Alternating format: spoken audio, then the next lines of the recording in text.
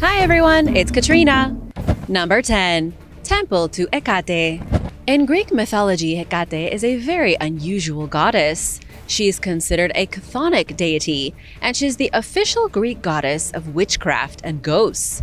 She was depicted in ancient Greece as a woman with 3 different faces, or 3 identical women standing with their backs together. One of them holds keys, another holds a torch, and the last one holds a sword. The deity's ancient cult began worshipping her over 2,000 years ago. So, the exact nature of Hecate is extremely mysterious. All we really know is that she represented a darker side of life, and many of her dedicated followers sought mystical knowledge. The little that we do know about Hecate comes from her temple at Lagina, located in modern Turkey, which was originally inhabited during the Bronze Age. The Hellenistic people living in the city constructed a great sanctuary using tall columns, kind of like a stone circle. This huge open-air sanctuary was used for ceremonies involving the goddess Hecate 2,050 years ago. Her temple here is extremely important because nothing else like it has ever been found in the ancient world. Worshipping Hecate seemed to be more of a personal thing, and archaeologists have mainly uncovered small shrines dedicated to the goddess at crossroads and within the thresholds of people's homes. There weren't grand temples dedicated to Hecate like there were for Zeus or Poseidon. Lagina seems to be the only city where she was a civic deity, respected by everyone and worshipped on a massive scale. Number 9. Nesting Doll Pyramid. In 2014, archaeologists discovered something shocking about the iconic pyramid of El Castillo in Mexico. Oddly enough, this monumental pyramid is kind of like a Russian nesting doll. Researchers learned that within the pyramid is another pyramid, and within that one is a third pyramid. El Castillo Pyramid isn't as famous as the collapsed Maya Empire or many of the other sites throughout Mexico. It was likely constructed at the very end of Maya rule, around 950 AD. At least, this was when its outermost shell was created. Researchers believe these smaller pyramids tucked inside were most likely built many centuries earlier.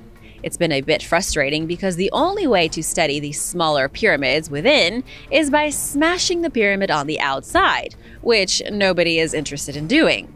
Researchers only learned about the nesting pyramids because they use electrical resistivity tomography, or ERT, to look through the outside casing. They also identified a sinkhole directly underneath the pyramid, something that could lead to an unknown underground lair. However, why the Maya created such a strange monument is still a total mystery.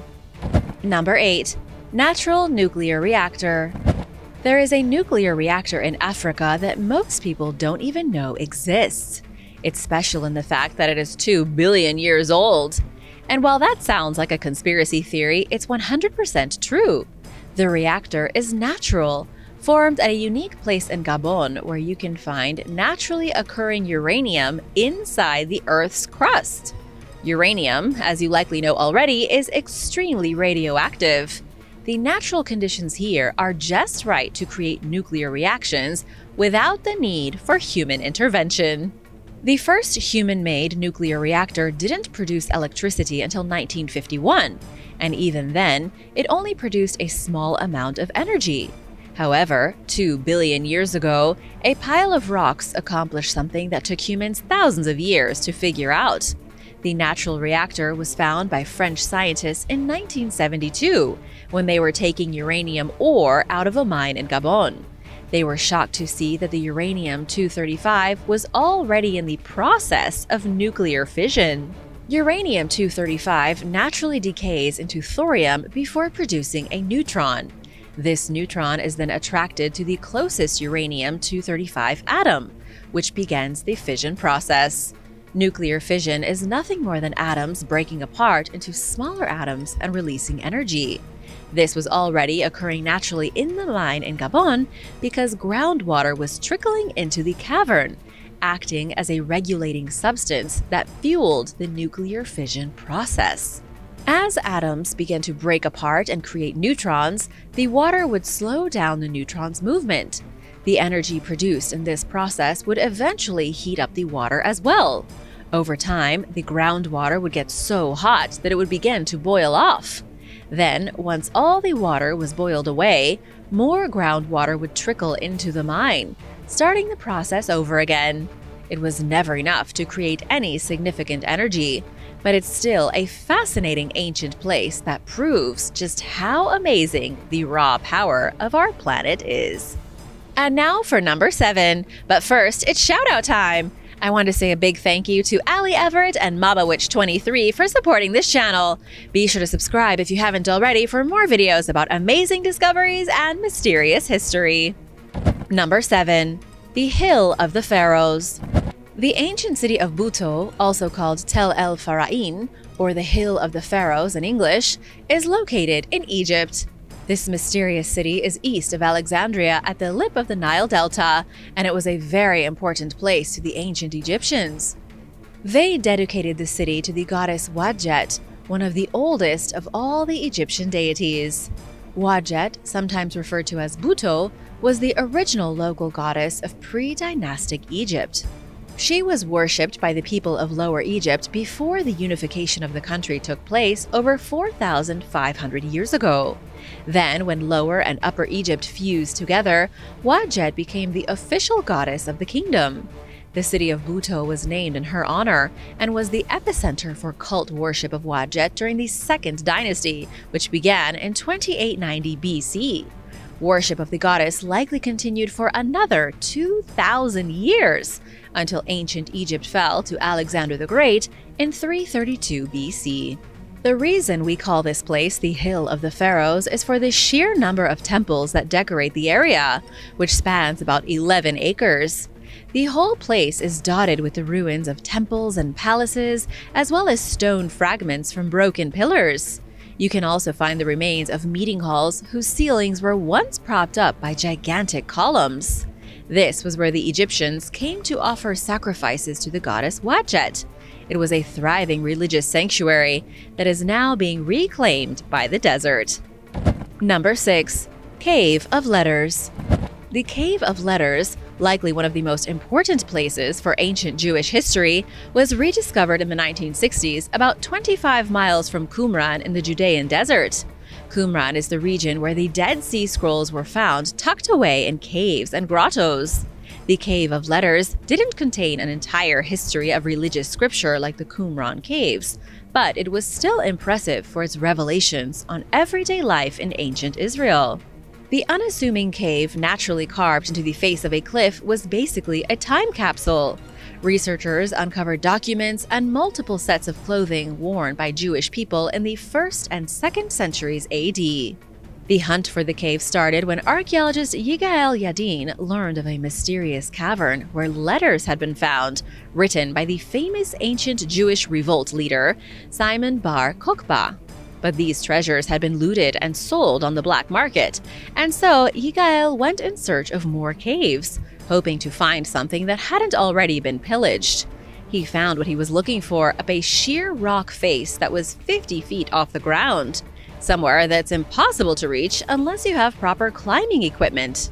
Question is, how did the ancient people get up there?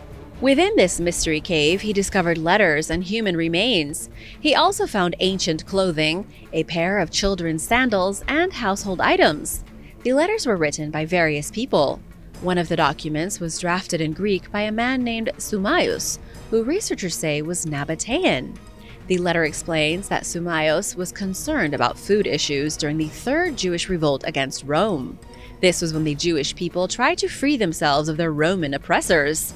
What's interesting about the letter is that it seems to show that not only Jewish people were involved in the revolt, and that other cultures the Romans had subjugated rose up to fight as well. Number 5. Muziris. In 3000 BC, civilizations around the Mediterranean and in the Middle East were busy trying to conquer the world. One of the ways to do this was through trade, and spices were among the most coveted items in the ancient world. And so, 5,000 years ago, the Babylonians, Assyrians, and Egyptians arrived on the Malabar coast hoping to find some spices. They were later joined by the Arabs and Phoenicians, and gradually the city of Muziris was born. The Malabar coast is on the southwestern shore of the Indian subcontinent. Ancient people would have needed to travel a significant distance along the coast of India to reach this place. And although it was quite a distance, it wasn't as difficult as you may think. They did have boats, and it wasn't hard for these advanced civilizations to move along shorelines. Muziris soon became a key port, moving products from India to Persia, North Africa, Greece, Rome, and other places in the Mediterranean region. Famous Roman historian Pliny the Elder described it as the first emporium of India. He claimed Muziris was responsible for the exportation of pearls, Chinese silk, black pepper spice, tortoiseshells, gold coins, textiles, and so many other items. Traders with seaworthy vessels could move straight from Muziris across the ocean, along the southern coast of Arabia, and up the Red Sea to the city of Cairo. These days, the city is a miserable ruin. Something mysterious happened that caused Muziris to be abandoned in 1341. Scientists believe it was a flood that washed most of the city into the ocean. Number 4. Mystery Maya Town. A team of archaeologists working with the National Institute of Anthropology and History in Mexico recently made a shocking discovery. They uncovered evidence of the ancient Maya town of Oxcutzcab, a lost village that most people have likely never heard of before. This was a town located in what we now know as the Mexican state of Yucatan at least 1,000 years ago. After the fall of Mayapan in the 1440s, it became a regional capital. It was then occupied by the Spanish, who turned it into a colonial town in 1550. The Spanish built their Franciscan churches over the ruins of Maya temples that were destroyed. Within a century, almost nothing of the original Maya town remained. This is why it was such a big shock when archaeologists found evidence of the original structures underneath the modern city. They discovered this while they were excavating the Central Park. They found old ceramics, fragments of bone, and pieces of crumbling architecture from 1,000 years ago. The true city of Oxcutzcab is currently buried under 2 layers of history. Below, a modern 21st century city that was constructed on top of a colonial Spanish town. Number 3. The oldest church in the world. The oldest church in the world is 1,789 years old as of 2022. It's located in Syria, at the archaeological site of Dura Europos. You might expect the oldest Christian church in existence to be closer to the Vatican, but instead, it's in the middle of a barren patch of dusty wasteland hundreds of miles away. The church at Dura Europos was originally built as a house in 229, but it was then converted into a chapel somewhere between 233 and 256 AD. There isn't much left of it except some crumbling sandstone walls. Even if you were to stand in the very center of the demolished structure, you would never think for a second you were in the oldest church in the world. But when scientists excavated it in the early 20th century, they found evidence of religious activities. They uncovered scrolls with prayers dating back to the 1st century AD, and they identified frescoes in an area used strictly for baptisms. These frescoes are still considered to be some of the oldest Christian images found anywhere on the planet. They depict scenes from the Gospels, such as the healing of the paralytic, Christ walking on water, and the Samaritan woman at the well. Number 2. Nagarjunakonda. Nagarjunakonda is an island in India, but at one point in time it was also a city. It's one of the most important Buddhist sites in the country, and yet not too many people have ever heard of it. This ancient city is not in your typical guidebook for Indian travel. One of the main reasons for this is that the construction of the Nagarjunasagar Dam left the archaeological site flooded. One of the most important Buddhist sites in the world was suddenly underwater, and the ruins had to be relocated to higher land, which later became an island. This was a very different landscape 2,000 years ago. There was a Buddhist monastic university that attracted students from as far away as China, and people from all over India, Bengal, and even Sri Lanka used to travel here in order to get spiritual guidance.